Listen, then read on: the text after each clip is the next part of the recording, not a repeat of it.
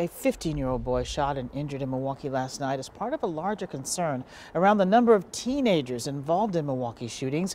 Our Mary Jo Ola joins us now with efforts to keep young people safe. Mary Jo.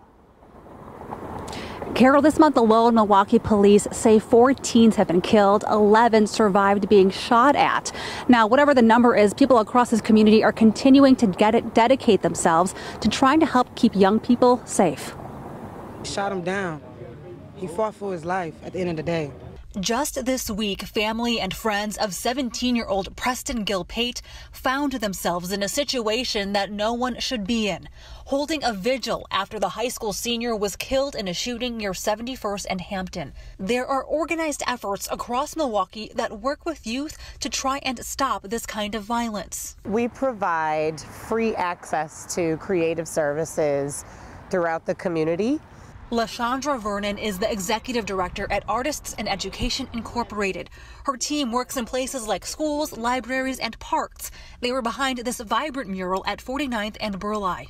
That's a way that you can engage in positive reinforcement for talent instead of the negative reinforcement for bad behavior. So it's really about getting early access to giving them better choices, giving them more hope, restoring their personal identity so that they believe they're just as valuable as anyone else.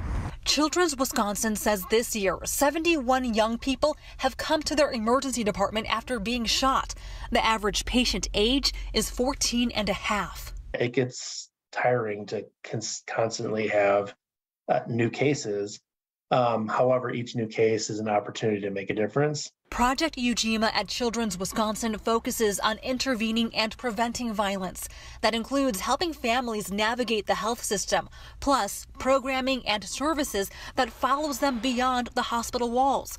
Dr. Michael Levis is the medical director. There's so much more to their life that's going to happen. And I think that's where Ujima steps in and has a huge, huge impact on these kids, seeing a future. Children's Wisconsin says out of their 71 gunshot victims that they treated, 7 of those died. I should note that data from Children's was made recently available from as recent as July. Live in Milwaukee, Mary Jo Ola, TMJ4 News. Yeah, numbers we truly hate to hear. Mary Jo, thank you very much.